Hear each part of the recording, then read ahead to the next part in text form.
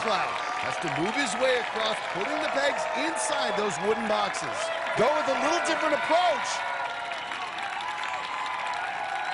Oh, boy. Well, at this point, just got to survive. Blind peg placement. Has to put the peg in each box before he can tag LeBret.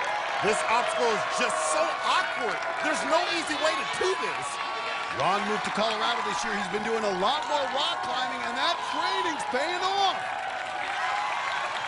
And he's shaking a bit, but good job using the whole body there. Look at this. He's doing a pretzel. But he's having a little trouble getting that peg out. Oh, the clock is ticking. Jamie Rahn's in trouble. Look at his knee.